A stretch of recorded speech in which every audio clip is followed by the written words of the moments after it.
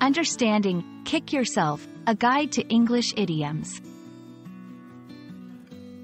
Hello everyone. In today's video, we're going to explore the meaning and usage of the phrase, kick yourself.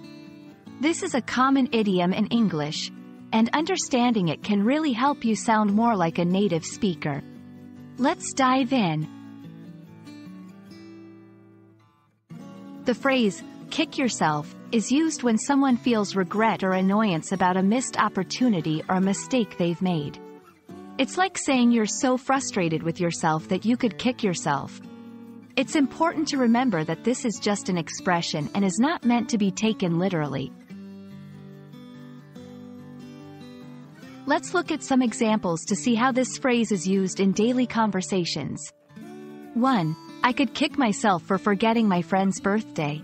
2. He's been kicking himself ever since he sold his car, only to find out its value doubled a month later. 3. You might kick yourself if you miss this amazing sale. These examples show how the phrase can be used to express regret in various situations.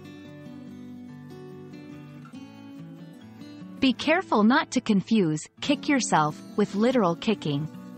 It's all about expressing a feeling of regret. Also, this phrase is usually used in a casual or informal context, so it might not be suitable for very formal situations. Let's practice using kick yourself in a sentence. Try to create your own sentences or situations where this phrase would be appropriate.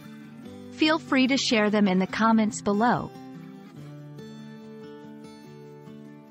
I hope this video helps you understand and use the phrase, kick yourself, confidently in your conversations.